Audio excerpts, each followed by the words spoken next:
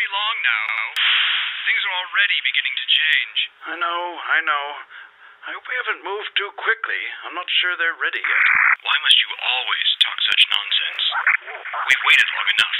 I agree. It's just, well, we have no idea what's going to happen. That's always been your trouble, Luther. You're indecisive.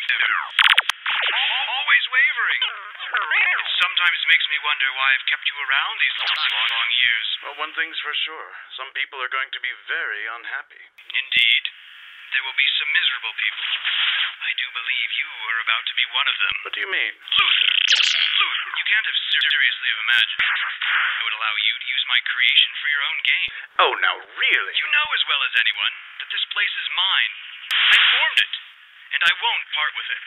I won't have you meddling in my business any longer. Dr. Harding, what on earth are you talking about? It belongs to me. It's my creation, and I'll do with it as I please.